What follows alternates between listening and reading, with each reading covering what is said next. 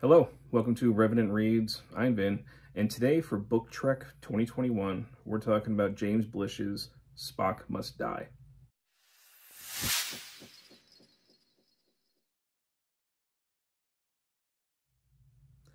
So Spock Must Die is actually a pretty important book in Trek history. It is the first original novel published about Star Trek. I should say the first adult one. There were some things for younger readers first. This is the first adult original novel, something that was not an adaptation of the shows, which James Blish had been writing, originally just based on scripts, without having actually seen the show, and sometimes the results are quite odd. But I think by this point he had actually seen the show, and there was a large demand for more Trek. By this point, Trek was off the air, and fans wanted more. So they were asking Blish to give them something, right? Give them some new Trek. He has actually kind of an interesting author's note in the beginning that I think is just kind of worth reading as a piece of Trek history. Yes, I'm a big Trek fan overall, but I do also like, just like most things that I'm into and that I like to understand the history of them, how they develop, where certain ideas come from, etc., etc. So I get a kick out of little things like this. But this is the author's note. He says, unlike the preceding 3 Star Trek books, this is not a set of adaptations of scripts which have already been shown on television, but an original novel built around the characters and background of the TV series conceived by Gene Roddenberry. I am grateful to the many fans of the show who asked me to tackle such a project, and to Bantam Books and Paramount Television for agreeing to it. And who knows, it might make a television episode or several someday. Although the American network, bemused as usual by a rating service of highly dubious statistical validity, has canceled the series, it began to run in Great Britain in mid-June 1969, which is where he was when he finally got to see it. And the first set of adaptations was published concurrently in London by Corgi Books. So by the time he was actually seeing these things in Britain, Blish was American, but he moved to England. Was when his adaptations were actually being published, is when he was actually able to see the show, which is, probably not the best, series of events, ideally, that you want one after the other. If the show is given a new lease on life through the popularity of British reruns, it would not be the first such instance in television history. I, for one, refuse to believe that an enterprise so well conceived, so scrupulously produced, and so widely loved can stay boneyarded for long. And I have 1,898 letters from people who don't believe it either. James Blish, Marlow, Bucks, England, 1969. Giving the fervor and excitement of Trek fans. Their favorite show had just been canceled. Hungry for some new original content, James Blish delivered. Now, this is a book that kind of has a fairly mixed reputation. It's certainly important. Is it the best Trek novel? Certainly not. But I was honestly expecting worse from this novel than what I got. But it starts off kind of strong. Something that, you can easily debate about inside Star Trek is a conversation with McCoy that we have in the beginning of this regarding the transporter. Now, within the series, McCoy isn't quite trusting the transporter. He doesn't like the idea of his, molecules and atoms being scrambled and reassembled. But he talks about how, it's still a little bit debatable sometimes, depending on which episode you're watching, how transporters work. Are they taking you apart and then sending your material down to be reassembled? Or are they assembling your material from atoms and molecules and everything like that are already there? In which case, your original body was destroyed, and now you're being reassembled. And that second one is really kind of what McCoy is talking about. And the whole idea of, what if there is a soul, and would the soul survive? And he has a pretty great line in this I like. He says, I am a construct made by a machine after the image of a dead man. And the hell of it is, Not even I can know how exact the imitation is, because obviously if anything is missing, I wouldn't remember it. So what if the transporter is reassembling you imperfectly, or with things missing, right? And that's certainly a possibility that we see in different Trek episodes, and sometimes the transporter goes wrong, etc., etc. But I like that. And we proceed to have a situation on this where it seems the Organians, who had really kind of enforced a treaty or an armistice between the Klingons and the Federation, where they would no longer war with each other. They're these kind of superior beings made of thought. They seem to be indisposed, and the Klingons start attacking the Federation, and the Organians are not stopping them. So they create this new transporter technology using tachyons to try and transport Spock many, many light years away to Organia. It doesn't work, and instead of transporting Spock, it creates two Spocks. One of them the original, the other one an imitation. And you gradually find that one of them might be dangerous. And the book actually does a really good job, I think, of keeping you guessing, of, you know, making you unsure exactly which Spock is the real Spock. You know, and that part is actually handled really well. In the first half of the book, Kirk kind of seems like a bit of a moron.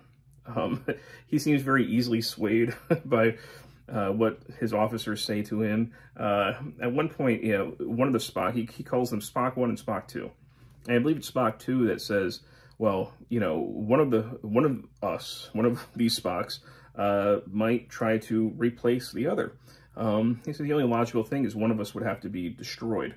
And Kirk, like, I think he ends up referring to that as like airtight logic, and I'm not so sure about that, Mr. Blish, if that's really the logic where that has to go, if there aren't alternative options.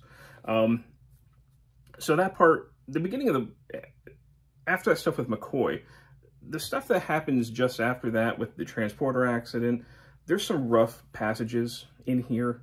The way that that women are kind of talked about, sort of condescendingly, you know, like he kind of depicts the women on board as boy crazy.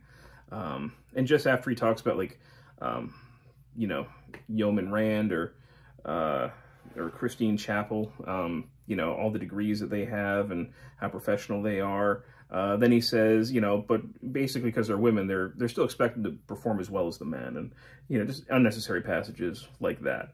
And the other thing that, he's not the only one guilty of this. I see this in Trek fiction a lot, but it really made me think of it. You know, Steve Donahue, when he did his book Trek original series starter kit, he talked about racism in Star Trek. And what he was talking about was, you know, alien racism. When we refer, like, the Vulcan instead of saying Spock, you know, where you're just kind of a shorthand, so you don't have to keep saying the character's name. You just have to remind people that they're a different race all the time. We also see that with the ethnicity of crew members. And at one point, it's understandable. Like, he refers to Uhura as Bantu at one point. And you cannot overestimate, or, you know, the importance of how important the diversity of the original cast was. You know, to have an African-American woman as this, you know, communications specialist, as this officer on the bridge, to have Sulu there, you know, it was extraordinary, incredibly important.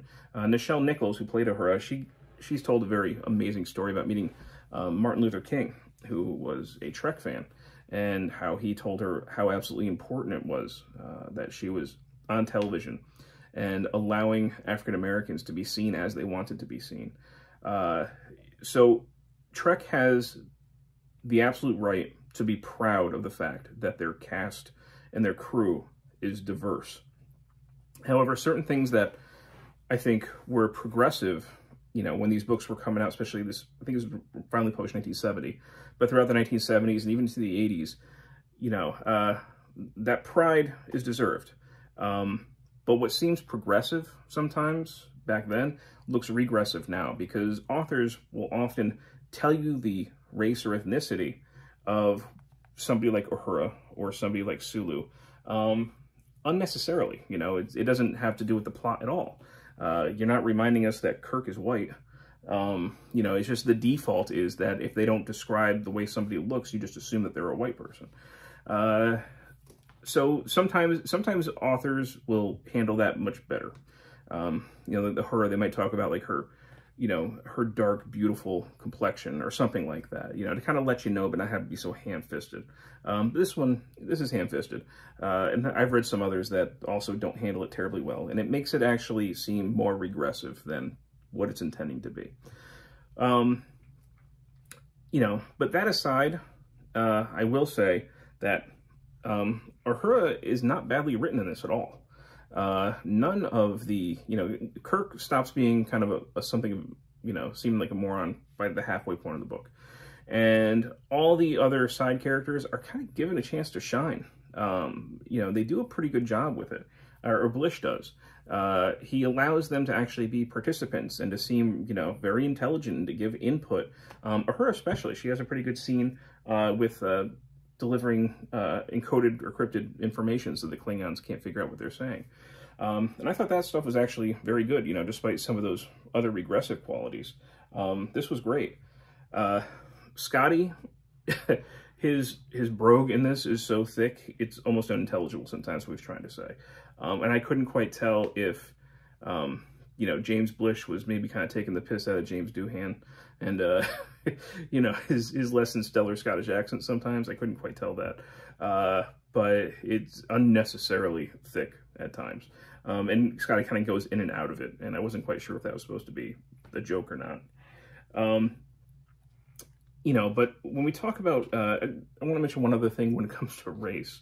I don't think that James Blish was, yeah, I'm not saying I don't think he was racist, but I'm saying I don't think that he was as optimistic as Gene Roddenberry when it came to people overcoming racism. There's a very interesting passage in here, and it partly reflects the fact that, yeah, Christine Chappell kind of had a little thing for Spock in the show, but also when the show was being produced, Leonard Nimoy got the most fan mail, especially from women.